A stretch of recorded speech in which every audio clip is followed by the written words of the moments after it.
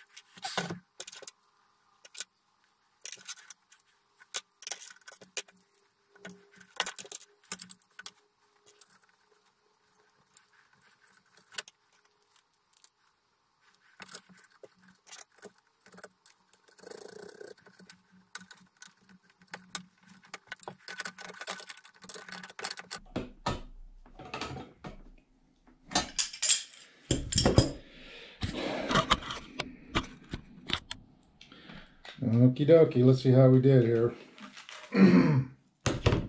Of course, you have to test for continuity. Make sure it's not grounded out to the frame. That's going to be really an important deal.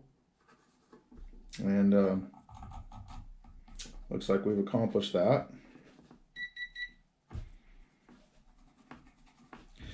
As I was putting this thing in there, I kind of, there wasn't much room in there. And I sort of just kind of felt where center was, because you don't want this, any part of this nut touching the copper and the steel at the same time. Actually, ideally, you'd want like a sleeve. Maybe I'll get one in the future. Like a sleeve for the inside of the bolt. So if this thing shifted, which I'm sure in time it will, it won't ground out. So, at any rate. And looks like this might be a little long, so I'm going to cut that off right now. All right, well, it was just easier to just fold it over. Only took me a second. Anyways, what do we need? A couple more of these babies.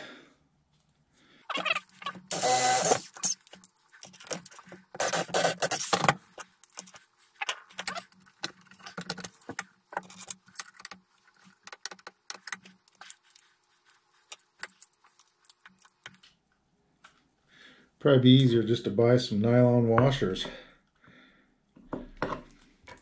and a nylon sleeve. But in the spirit of just using whatever around the house, this is what we have, so.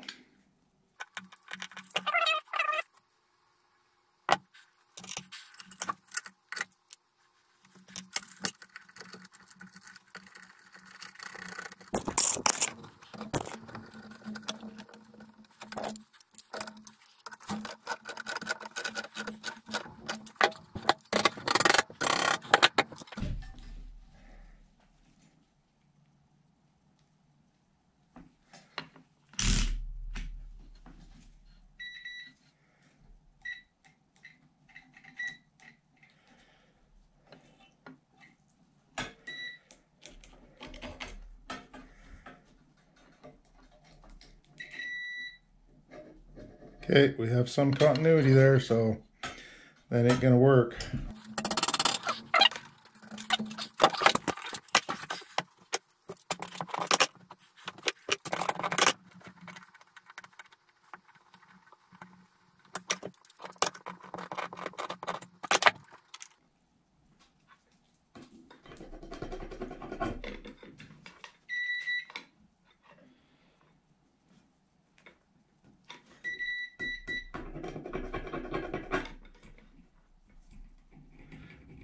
Bingo.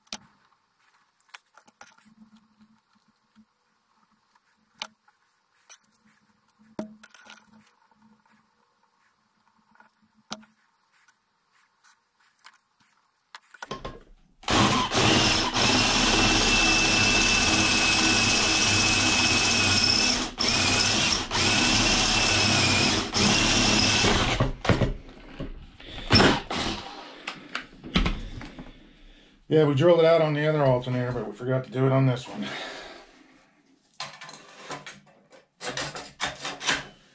Okay, there we are. And we got everything backwards. It's all right.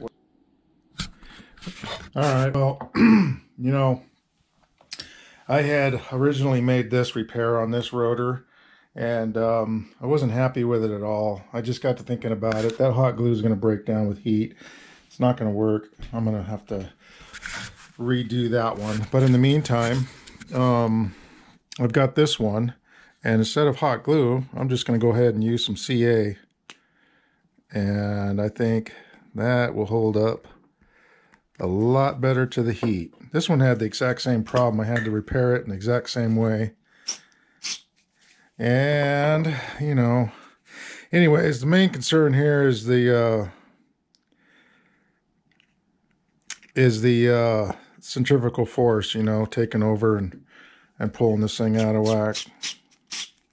So just a few seconds after hitting it with the accelerator, hard as a rock, I think that's going to hold up much better than what I had. So, you know, the other thing is too, it wouldn't hurt to give it just that bearing in there, a shot of some lithium, and ooh, talk about getting it everywhere. Oh well, that should do it. Anyways, I just wanted to point something out. I made a really big mistake on my last video. This was the wire that was actually connected between here to there, and then I connected a wire from here to here. Well, all that did was tie this in. This bolt here actually goes back to the positive, and so the alternator would have just been turned on all the time, and that's not what we were going for. We were going for the ability to switch it on and off as the wind blows. So anyways, I disconnected this wire from this wire and then just hooked it from here to here. This remains the ground. So that's my ground, that's my positive. Anyways, if you watch my previous video, this is a revision. So this is what you want. You want to make sure when you test this thing, you have continuity between ground, right here against the case. Well, I have continuity here too, but this is straight continuity. This will actually read a certain amount of ohms. That's just an open circuit. There's no ohms on my meter right now. I know you can't see that. But through here, it's going through the coil. I'm getting about 8.3 ohms. On here, it's almost 0. So, and that's what you want, because, and you don't want any continuity at all between here and here, or here. Let me see. I hate not having and here and here. You want no continuity between those 2 points either.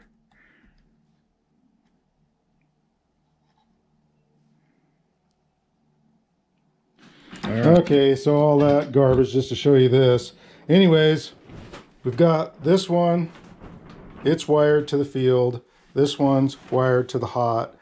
The wire that's coming up out of here from the wind generator tower will be the hot, and it will go here. I'll show you that in a minute. We'll get the blade on it, see how this puppy works. Well, all right, we got her up there. There just doesn't seem to be much of a wind right now. It's just a little blustery, it's kind of coming from every direction.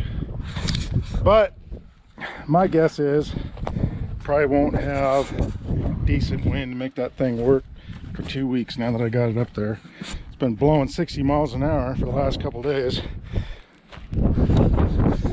But I don't know, it might pop off. It's starting to go. Let's just see if we can catch it. No, not quite. Anyways, that's it for today. We have it all hooked up, but who knows when wind's gonna come. And so I'll get you a video as soon as I can get it on the performance of this thing, and show you guys some real world stats. Yeah, I'm looking out there now, and it's starting to go. Actually, it's going right now.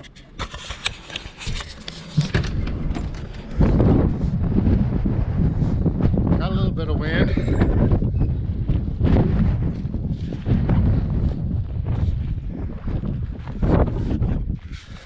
Nope, not gonna. Anyways, the wind finally picked up a little bit, and looks like it's working. I can see it closing the contacts. It's probably hard to see from here. Oh well, it's hard to see from the camera because I don't have a freaking zoom lens. I'm standing behind my building here too, so the wind doesn't blow the microphone out. But you know, just little gusts of wind pop up. I can tell right off the bat, I got the geometry on that a little bit off. It looks like the alternator is a little bit low to the hinge. It should be a little higher up to the hinge. It's bowing the tower, but I feel like it's having to blow too hard in order to make it work. So I might have to add a little spring to give it a little bit of an assist. I'd like it to kick in a little bit earlier than it's doing. But other than that, it seems to be working fine. Anyways, hey man, thanks for watching, and stay tuned because we're gonna get this thing dialed in. We're gonna get some stats for it, so you guys are going to want to check that out. Please, if you like my channel, feel free to subscribe, hit that like button. If you have any questions, put them in the comments.